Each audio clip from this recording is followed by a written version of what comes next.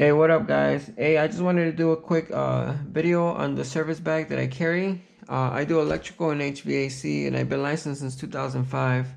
I'm reporting from Chicago. This is what I carry with me literally every day. This is how I make a living, actually, electrical and HVAC. I feel like this is the best bag out there in the market, and every time I go to the supply house, they have tons of bags. They got this bag, they got that bag. This one's 300, this one's 200. This one's 120 at Home Depot, honestly. And if you got leftover material, return it, store credit, boom, free bag. I just wanted to show you guys the stuff that I carry every day with me as an electrical and HVAC technician, licensed since 2005. I do anything from service calls, new installs, new construction, steam, hot water, boilers, anything pretty much, guys. So this is the stuff that I carry with me, and I just wanted to show you guys what I got. Alright, so first things first is my metal shears. So for these ones, you don't want to get the straight ones, you don't want to get the yellow ones, you don't really want to get them from Home Depot. These are the best ones right here, the 40. Oh man, I just cut myself. Look at that. You see, real sharp. 45 degrees, so you can cut. The red ones are for cutting this way, the green ones are for cutting this way.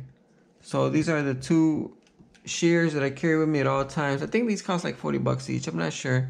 These I had for a while, but these are like, oh, don't ever cut wire or metal or anything with this except sheet metal, okay? Because technically those little nicks will turn up on the sheet metal. And then also, I carry these star bits with the little hole in them. These I use for water heaters, actually. It's the only time I really ever needed these, for water heaters. So troubleshooting a hot water heater, if you need to open that bottom door to check the thermocoupler and all that stuff, you're gonna need these. As far as screwdrivers is concerned, you're gonna need a small Phillips, obviously, and you're gonna need the normal Phillips. These are the first two screwdrivers in the bag. So technically this one will go here and this one will go here, just so you guys get an idea of how it's gonna look, okay? And then you also got this flat one right here, which will be the next one right here. I also have these bits right here. These are actually good bits right here if you do any type of HVAC. The yellow band is 5/16, red band is 1/4, and you can pop these out, you see. And then technically what I like about these is that you can clean the metal shavings off the magnet. A lot of these bits that are standalone, you get the metal shavings inside of there, and then when you put a screw in there, it doesn't really go in all the way. So I carry a few of these, and also some shorter ones. This one, this is technically falls under the specialty screwdrivers. You know, technically any bit can go in here. And then I have this right here that has an assortment of bits. I rarely use it, but once in a while it does come in handy. It takes up a lot of space, but it's good to have all these weird bits in there, just because you never know. Technically, chapstick is a tool, guys. Chapstick is a tool, man. Just know that. Especially in the winter, when you're working, your lips can get dried up, and before you know it, you got red lips, baby. Alright, this is another one of those bags of knickknacks that I carry with me. It's mostly these things right here, these connectors right here. I think they're called spade connectors. I carry this with me because there's a lot of motherboards that you mess with, especially in HVAC. So this one you always gotta have also. Alright. Hammer. You gotta have a hammer, guys. You never know. Sometimes you just gotta hit something or tap something or pry something, and you can't do it without a hammer. Alright, just so you guys know. A measuring tape. Measuring tape, me personally, I always get the DeWalt. This one is 35 feet actually, so I always get the 35 footers. Because technically sometimes you gotta measure from one side of the wall to the other side of the wall, and 35 feet, it kind of covers almost the whole thing. You do want to be able to have the thing be long enough so you don't gotta be like this oh, the tape ran out, and then make a little line and then go all the way over here and measure again. 35 feet covers a lot.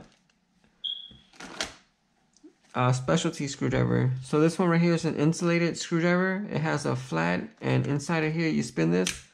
It has the Phillips on the other side. So this one I'll use like on live panels and stuff like that, just to make sure I don't short anything out or anything like that. You gotta have at least one insulated screwdriver. Hexes. You gotta have hexes. There's two of them, just so you know. There's standard and metric, so you gotta carry both because you never know what you'll find. I'll give you an example. If you make a hole with the hole saw, well, that little screw that holds the pilot in there, hex. All right, let's see what else we got. Okay, precision all-in-one screwdriver set. This one, yeah, I like this one. Technically, I only ever really used it like maybe a few times, but the times that I have used it, it's come in handy. But you gotta have this because you never know what you're gonna find. And plus, it's not that expensive, but I always carry this with me. Alright guys, a close quarter pipe cutter, because sometimes you don't have all the space to go around. This one mostly plumbing, water lines, stuff like that. It comes in handy, close quarters. I always get rigid. I don't get anything else when it comes to pipe cutters. Rigid is the way to go. And then we have this 7-in-1 nut driver here. Honestly, this is the one tool that I barely use, but when I do use it, emergencies. Usually these I use for like removing blower motors from furnaces and stuff like that. Usually always something to do with some type of motor. It's rare, but when I do need it, it's handy to have this, you know, because usually I don't really carry sockets and all that stuff with me because I barely even use them.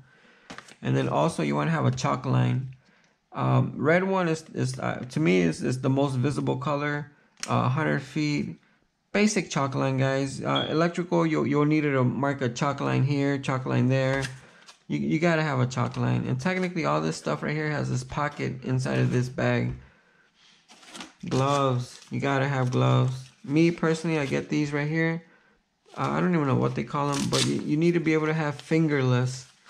You gotta have fingerless gloves, guys, because sometimes you need protection, but you also need to be able to use your fingers. HVAC is a good trade, man. Good trade, guys. I live off it, actually. I support my family off it. And then let me see if I find the other one. Well, for now, I have this non-contact voltage tester. There's two of them, okay, just so you know. They both read power from 12 volts to regular house voltage.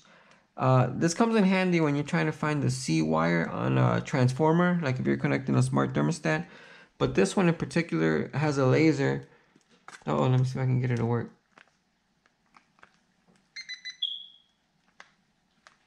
Oh, I guess it's not working. But it has a laser that'll technically tell you the distance of stuff. So this one I'll use if I'm like trying to measure a quick room, trying to get a quick dimension. Oh, there you go. There's the laser. So it'll tell me how far it is, 2.6 feet and stuff like that. It makes measuring rooms real quick, especially when you just need the length and the width. Pa, and you got it. These are the heavy hitters. These are the linemen. You're not an electrician if you don't have this. I'm gonna tell you that right now. These are basic. These are like 50 bucks. If you're gonna buy these, you might as well buy the most pricey ones out there. These are the ones that I roll with. Honestly, don't lose these. Honestly, I don't even like anyone touching any of my tools, you know. Usually that bag is just for me. If I hire anybody to help me, they need to have their own tools, man. Or if not, you're getting a pay cut. Markers. 2 sets of markers. Technically, you need markers, okay? Let's say you need to scribe some sheet metal, mark a pipe, leave a note, anything of that nature, you need to have a marker. I've been stuck on a few jobs sometimes where you don't have a marker and it just makes things take longer. And then we have this saw blade for drywall electricians. This is the one that I get. I like this one because it folds in, takes up less space. Yeah, I like this one, and it's tough. The last one that I had it like I think two to 3 years, and it's never needed to be sharpened. This one just when you really gotta cut something real fast, this guy will get you through. Also, you gotta have an assortment of tapes. Black tape, white tape, green tape. And yeah, they all go right here. Obviously, you know. And then me personally, I carry Teflon tape on me at all times. Especially like let's say you do HVAC and you know on the coil 3/4 threaded, well you gotta have that. Alright. These are, what is this, like markers, wire markers. I think I'll never use this once in my life, honestly, but since it's low profile, slim, takes up no space, it's good to have in the bag. You never know when you might need a marker wire for whatever reason. Alright, check this knife out. This one everyone's talking about. This knife right here. I like it because you can press it, open and close. I like this little bit right here. It has this Phillips, and then if you flip it over, it'll have the flat head. Yeah, the same thing. I like this one. So this is the knife that I use, but you do gotta have a knife, especially when you're doing electrical and you're working with stranded or solid wires and you're trying to make a slit on the wire to wrap around the outlet. You need to have a knife. If not, good luck. And then we got these needle nose pliers also. These I use a lot with low voltage. I use this a lot with low voltage, small wires, twisting, pulling, plucking. You gotta have needle nose. You have to have needle nose. And like same thing, it has its own spot in the bag. This is why I like this bag. If I was to leave a job site and I see an empty slot in there, boom, right away I know I'm missing something. And depending where the slot is, I know what I'm missing. And you gotta have a reamer. You can't do no pipe work with no reamer. This reamer right here covers anything from 1/2 inch, 3/4 to 1 inch. And then technically Ideal has a reamer that has the square bit in here, inside of here. And then it has the wire nut, like a hole where you go like this with the wire nuts and you're able to twist it. Me personally, I like these right here. I roll with Klein's. This is like 50 bucks, I think.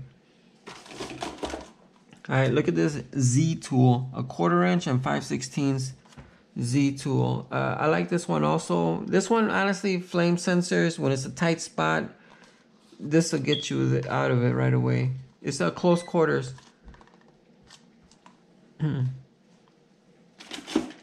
Alright. We got these bulldogs right here, guys. Bulldogs. This one, it's a must-have also if you do electrical work. Sometimes you gotta get in there and snip a wire real quick. These are the bulldogs that I use. And yeah, you gotta have bulldogs. There's not really much. If you need them, you need them. You know, you're not gonna be able to cut something real tight with this, or with this, because look at the end. It needs to be bulldogs. What we call these bulldogs, guys, just so you know. I don't know what are these, diagonal cutters. Yeah.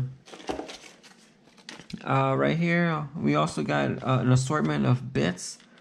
Yeah, you never know when you need to make a starting hole or a small hole for whatever reason, or drill something out. I keep a simple set of these just on house in case, you never know. Usually for these, I always do the starting hole for the step drills, because when you use a step drill, after a while the tip becomes dull and then you're just there wasting your time just trying to drill it through, while you could just make a quick hole, 2-second job. This guy right here is probably my most used tool. It's an 11-in-1 combination screwdriver. Obviously has a 1/4 and 5/16 bit. This one, most times I do service calls, I take this guy right here, and this guy takes care of a lot of stuff for me. Yeah, basic. It even has 3/8. A few star bits, the square bits, basic stuff. But this one has everything. If you're trying to like be low compact, boom, that's the guy. Once you start doing thermostat work and low voltage, look at this one. This is a 27-in-1. 27-in-1. Yeah, 27-in-1 precision screwdriver. This is the one that I use. Yeah, rare earth. This is the one that I use. Thermostats. Almost every single time it's thermostats. You need that if you're working with thermostats. And then check these out. You need adjustable wrench. Technically, you need two, okay? I think I only have one for now, but adjustable wrench, anytime you have a valves or anything that you can't really be pinching with the channel locks. These are the guys. And technically, you want to have two. Right now, I only have one. Like I said, this is part one. This is the rough stuff in there. Check this level out. Look at that.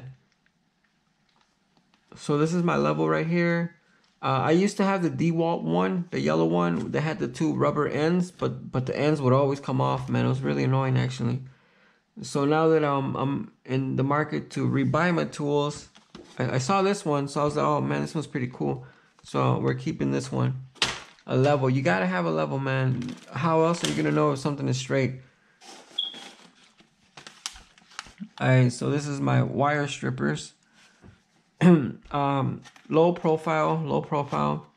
It's got the crimps also. It's got these holes right here so that you can trim the screws. 832 and 632 are the most common ones in electrical, and wire strippers. And usually technically has these holes for loops, but I'll use this for loops right here.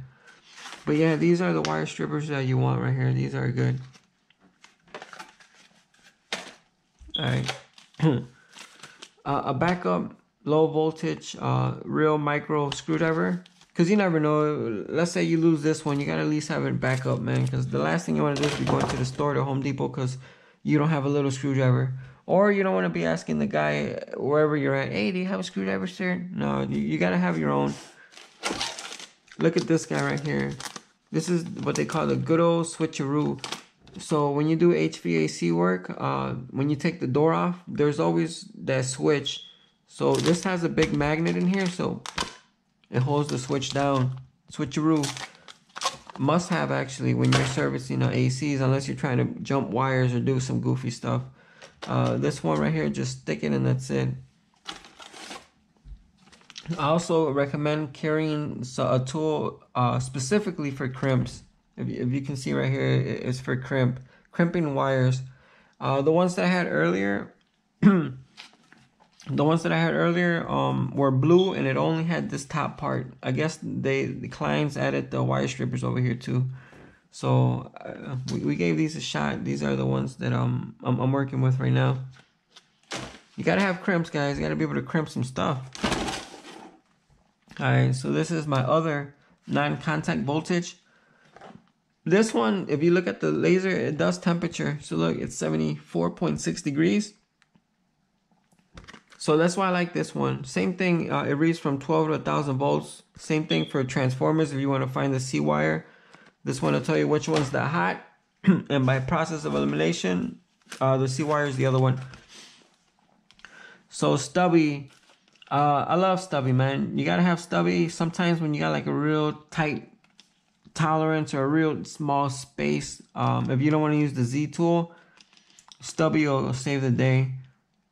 It's mandatory you have this, actually. Mandatory. Stubby. And I guess everyone calls it stubby. Alright. Also, you gotta have an inspection mirror. You gotta be able to inspect. And then I like this one because it has 2 batteries and it has a flashlight in here with 2 lights. So sometimes when you're doing like brazing or soldering, before you turn either the gas on or the water on, it's a good idea to check around the seams to make sure you don't have any cracks. You know, save yourself some time. Okay, we also got this crowbar here. Yeah, this crowbar right here I keep in the bag all the time. And technically you never know when you might have to pull something, leverage something, this plus this, or a deadly combination with the hammer. You gotta have that. And then I don't know why, but I always carry these Hvacs right here. This one right here I mostly use for like for meters, electrical meters, when the power comes in. You know how you got the nut in there to tighten these meters. This is kind of honestly the only time I really use this one. If not, I'll use the regular hexes that I have there. But I feel like this one I get a little bit more leverage. Oh, right here, my striker. This is the flathead striker in here. Yeah, this is definitely a must. And look, this one has a metal head on there, so you can hit it with the hammer and it's no problem. Yeah, this one's good. This one's good, guys. This one's good. This one you need, honestly. And then obviously, channel locks. Technically, you want to have a small, medium, and large if possible. Channel locks, I have a spot for all these channel locks. And usually I carry like 4 of them, I think. I carry these 2 small ones. This one and then another one that I have in here. Let's see if I'll pop it out. Oh, okay. So this one's a PVC pipe cutter. I like this one because it's a low profile. The one that I had before that you can find on the plumbing aisle, it's a big bulky one. It goes up to like, I think 1.25 inches. But for HVAC and for what we do, 3/4 would probably be like the biggest size you would ever have to like cut real fast. And that's usually for the drain, for the AC. I like this one actually. If it's a new thing, I just saw it at Home Depot actually. It might be completely new, but we have it. A service wrench for HVAC king valves for the low side and the high side. And it has a ratcheting action so that you can open or close those valves quickly. This is HVAC right there. All HVAC. And then these are the other channel locks that I just discovered also. So I never even used these, but I was in the market for some channel locks, and usually I'm a Klein's guy. So we're gonna roll with these right here. Some nice Klein channel locks. Same thing, this goes part of the channel lock family. Honestly, this one probably I use almost every single time. Channel locks. Alright, for electrical work, paddle bits, 1/2 inch and 7/8. 1/2 inch for when I'm running thermostat wire, 7/8 for when I'm doing electrical pipes. And technically, you want to get the ones that have the little screw on the top right here. I call them paddle bits. The reason you want that screw up there is because as you go in there, that screw it literally just makes the job easier. Because imagine drilling a screw with the blades in the back. It makes drilling a hole like effortless. Actually. That's why I like those paddle bits. Alright. You want to have a sleeve like this for drywall screws. And then technically you want to have one of these bits that slides out with the protector. So that when you put a screw in there and slide it out, it'll stick in there. But this is a must-have also. Must-have. And usually this one always gets lost, so keep an eye on it. And then also for the electrical, I have 832 and 632. I got a drill and a tap for either fixing threads or making new threads. I'll give you an example. Old electrical pancake boxes, you know there's no holes to accept light fixtures, right? So usually for something like that, I'll drill a hole, I'll tap it, and then I'm able to insert a screw and hold the light fixture up on old pancake boxes. I really don't like doing it, honestly. If somebody has old electrical, I really don't even want to be there. And then I got this little popper right here for HVAC for when you have a short circuit or anything like that. Instead of blowing fuses all the time, you got this little popper here, which will save you some fuses. Only ever use it a few times. Usually when I troubleshoot a short, I find it and I don't really need it because I know what the short is, what's causing it, and how to fix it. And then I got this backup one right here that I bought like at the supply house. It's technically the same thing, a little screwdriver. I got a lot of little screwdrivers. This one's probably not even needed, but it's in the bag. I got it in there. Okay, we're almost done, guys.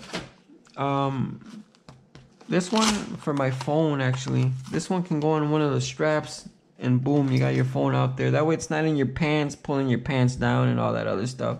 Or sometimes when you're sitting down, you don't want to really be cracking your phone. Alright, this light right here. When you go to Home Depot, they have a $30 light and they have a $50 light. This is the $50 light. It's rechargeable. It's really bright. It's really bright. It lasts a long time. This is the charge level on it. This is the light that I use.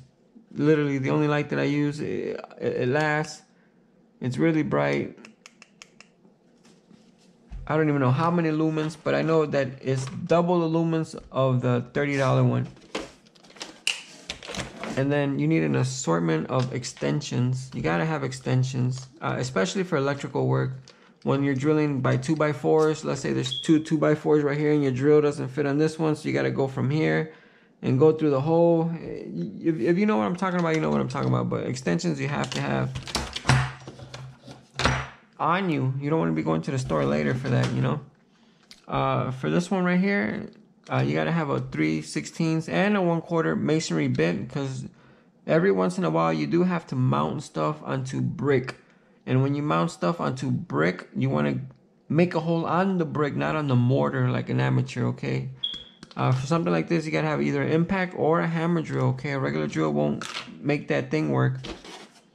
And then we have this Klein's tool square tip right here for like couplings, connectors, breakers, the neutral bar.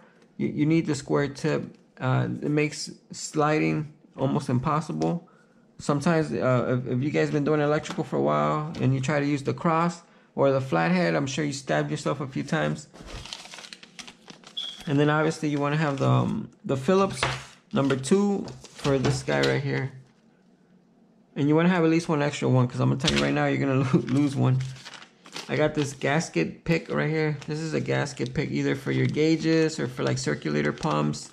Anything gasket. Or it's a pick, man. Worst case, you got to pick your tooth. Simple pick, not that expensive. Oh, man. You got to have a GFCI tester, guys. You got to be able to test the stupid GFCI. The guy wired up the GFCI and no one ever tests this, and then the lady gets electrocuted and then they find out it was never wired right. No, man, you stick this in there, you hit that button and it should pop. And if it doesn't, it's not wired correctly. An assortment of wire nuts. I'm missing the blue ones here, the little blue ones for like low voltage, but you do want to have some wire nuts. I'm not saying it's an emergency. You never know. You never know. You never know. So you always got to have at least a few in there. Yeah, if you need a lot, then yeah, plan for it. But for a service call or an emergency, yeah, you gotta have wire nuts. All right, this is the last thing, and then I'll wrap it up. Try to keep this video under 30 minutes.